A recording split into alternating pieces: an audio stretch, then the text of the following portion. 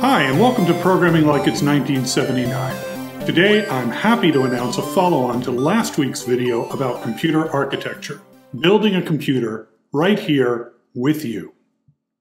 Over the course of the next few months, I'm going to be rolling out videos that are going to walk through building the Hack CPU and the Jack operating system and language, as outlined in Nisan and Schocken's book, The Elements of Computing Systems, Building a Modern Computer from First Principles. There are a lot of moving parts here, so I wanted to take a few minutes to outline what this is going to look like. This video is the introduction. In the next video, I'm going to show you the software that I'm going to be using for the class. I'll show you how to download it and how to run it, and briefly discuss some of the additional things you'll need, such as a text editor and optionally a circuit design graphing program. Over the course of the next few videos, we'll be building the hardware.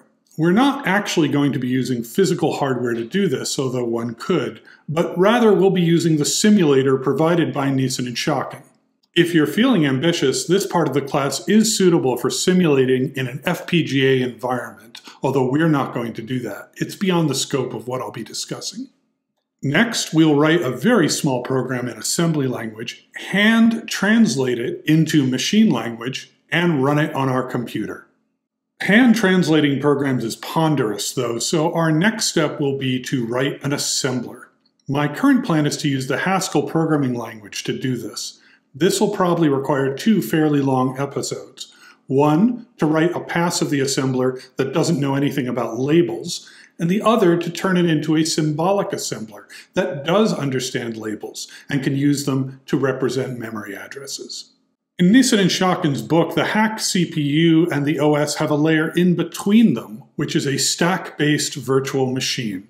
We're going to have to write a translation layer that converts VM directives into assembly language. Next, using a specification provided by the book, we'll implement the Jack language. Now, even with a simple language, compilers can be really hideous beasts, like dragons, so this one might take a few videos to get through.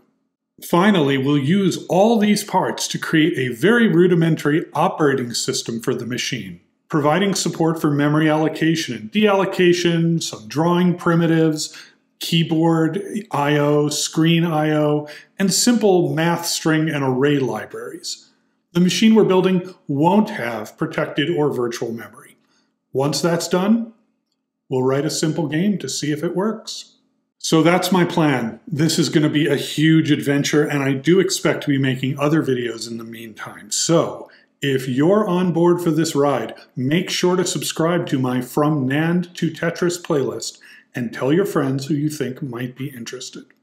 One more thing for those of you who have stuck around to the end. It would be helpful to know what operating system my viewers who are following along are using. So if you could leave a message in the comments indicating whether you're running Windows, Mac, Linux, or something else, that would be great. This has been Programming Like It's 1979.